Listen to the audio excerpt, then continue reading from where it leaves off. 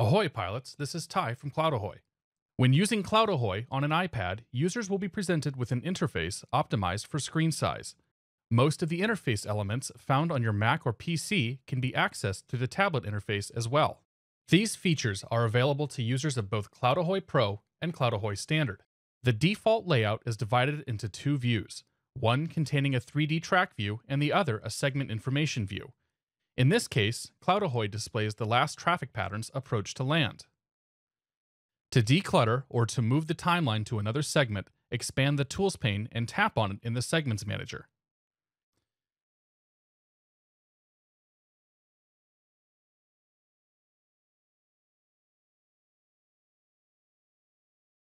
Here, I declutter to display only a single traffic pattern.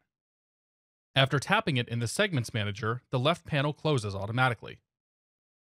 In CloudAhoy Pro, you can also tap on a segment using CFI Assistant.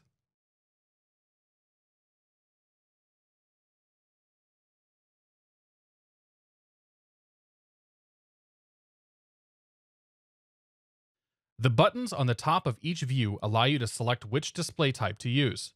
For example, tapping 2D will change the left view to use 2D track. Tap on the Options button to change the map type and add additional layers. To close a view, tap on the X button. The remaining view will now take up the full debrief area. Tap the Split button to replicate the current view. Each orientation has its own layout, stacked in portrait mode and side by side in landscape. CloudAhoy will remember your layout and use it the next time you debrief this flight.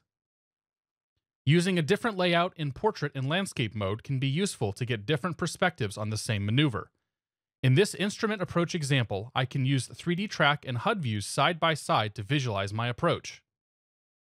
When rotating the device to portrait mode, I can have a single view showing me the segment information where I can analyze the raw data.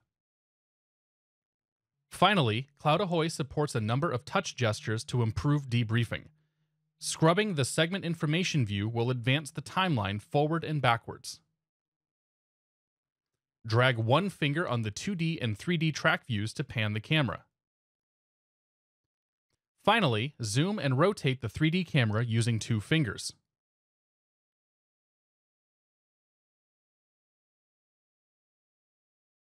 For more information, visit help.cloudahoy.com, email team@cloudahoy.com, or click the feedback button.